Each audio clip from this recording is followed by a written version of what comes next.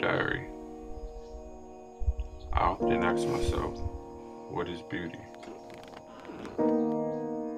I know that everyone has their own opinion, but I believe that beauty is something that can be felt physically, but emotionally.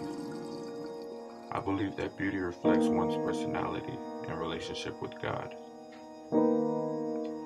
I once read 1 Peter chapter 3, verse 3 through 4, and I quote, "Your beauty should not come from outward ornaments, such as braided hair and the wearing of gold jewelry and fine clothes. Instead, it should be that of your inner self, the unfading beauty of a gentle and quiet spirit, which is great worth in God's sight."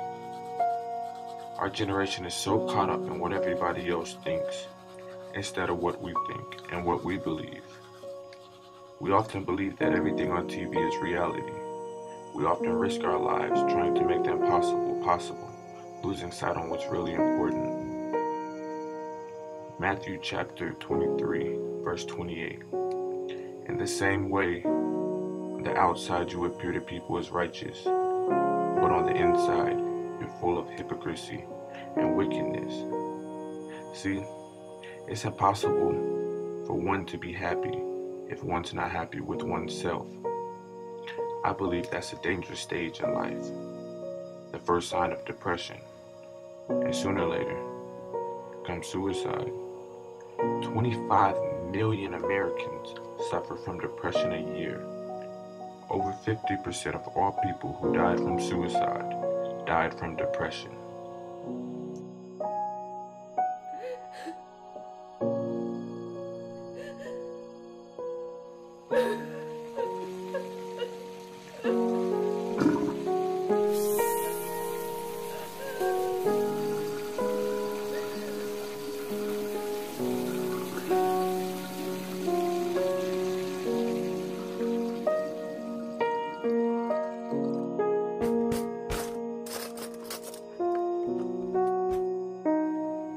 They say that beauty is in the eye of the beholder, but I believe that beauty is in the eye of the one who's being beholded.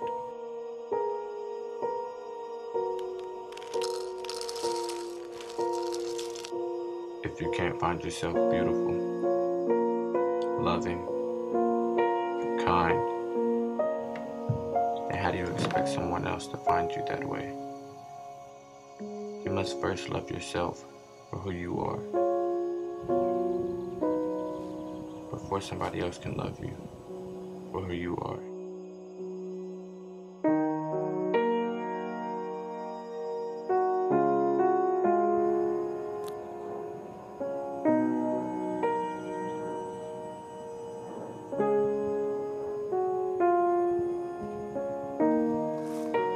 It's sad how looks attract us to a person rather than feeling.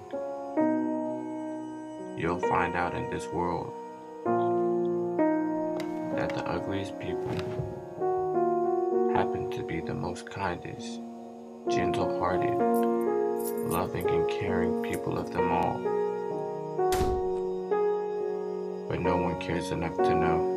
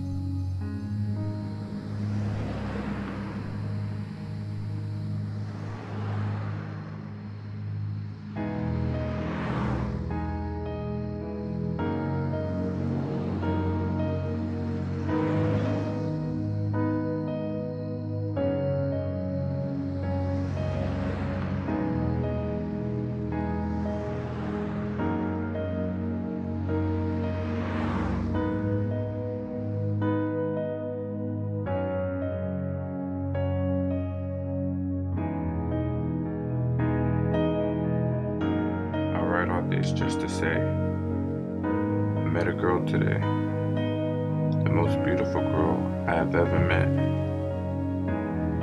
I don't believe in love at first sight, because love can't be seen. Just like beauty, it can only be felt.